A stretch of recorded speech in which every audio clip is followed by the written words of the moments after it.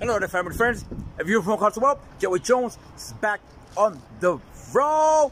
First, let me say one more time, congratulations to all the ones that passed and obtained their CDLs, the ones that are driving solo, the ones that are driving dedicated, the ones that are driving regional, home daily. That's awesome. That's an awesome feeling. I told you it can't be done. Real quick, let's get this video started. I have a couple of emails, and then it was just a simple, simple questions on the basic on a truck. When you get a truck, right now I have a Freightliner. When you get a basic truck, you're gonna get a Qualcomm. Some companies have a updated Samsung tablet. We just have the old Qualcomm, but I mean, it's good. This is how we communicate with the dispatchers and our planners. That's basically what we do. We just send messages, and that's what it is. Messaging. And then right here, when you go and test, this right here, you see pull to apply parking brake. This is what I always use. Let me show you. Start my engine up. Okay. So then basically on a tractor trailer, we have a tractor trailer. That's why they call this a tractor trailer. This is the trailer brake. According to the books, you're not supposed to use this unless if you're when you parked. See, because it says pull to evacuate, trailer air supply, not a parking brake. See, it's not a parking brake, but this one is. So then if you pull, so normally if you pull both of them, well, this is what it is. If you pull the yellow one, the red one pops out. See that? So it releases the air, so now the brakes are set. So now the tractor won't move or the trailer. So now if you want the trailer to move, then you release the trailer brake. Now if you want the tractor brake to move, then you release the tractor. Then the truck is free to go. See, you can move it. See, everything moves. Okay? So then what I normally do is I'm gonna go ahead and reset it. Reset my backing. Push back just a little bit.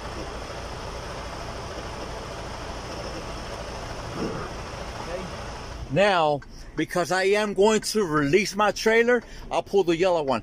But if I am not going to release my trailer, I just hold the red, and that's it.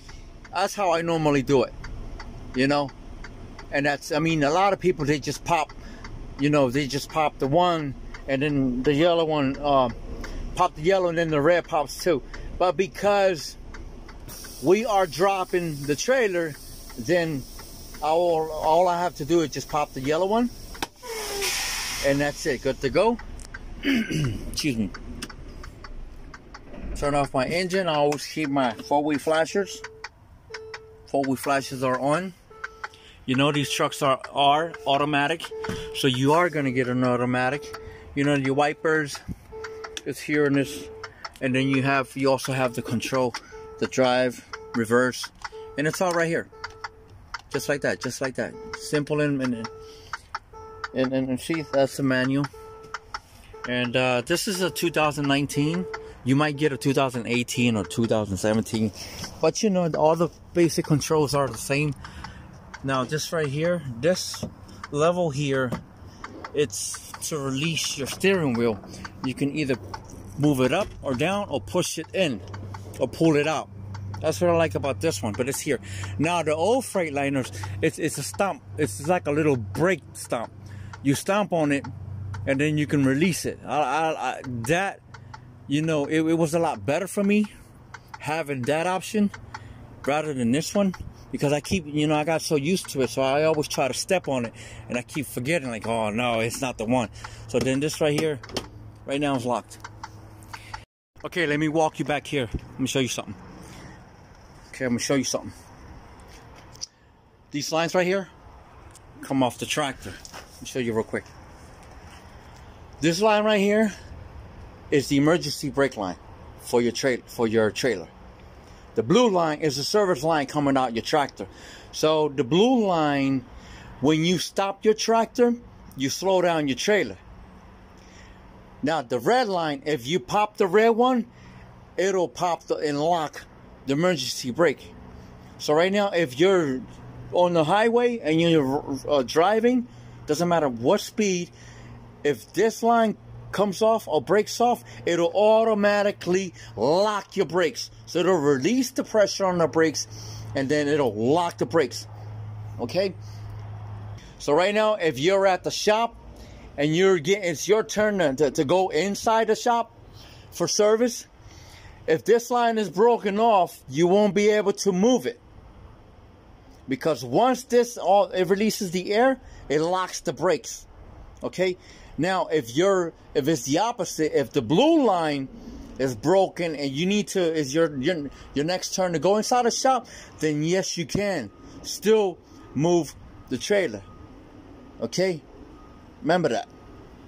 The green is the power. You know, the green gives it the lights, the flashing lights, the four-way flashes, the left, the right, and your clearance lights. These trailers don't have clearance lights. These are containers. Okay? Trailers, they do, but not containers. We don't have clearance lights. Clearance lights are the ones on top.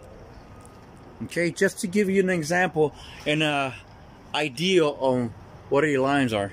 And then, of course, you know, at the tech site, you know, glide hands, not cracked or broken, not released, you know, not leaking. And then the air lines, not cracked, no cuts or bulges, not leaking.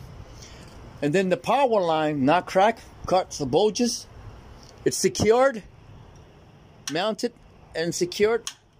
The latch is on lock position. And that's, you know, it's gonna be great. You know, it's gonna be something that you going to do. You know, and try to motivate yourself. You know, it can be done. You know, motivate yourself to be like, wow, you know, if JoeyDrones can do it, you know, you can do it too. You know, you don't have to be, you know, a rocket scientist. I keep saying it, you know, to have to be able to pass this. You know, it's all in the mind. You know, just all you have to do is just put all this information in your head, and that you should be set. You should be all good to go. Okay, so I'll catch you in my next video. Thanks for watching.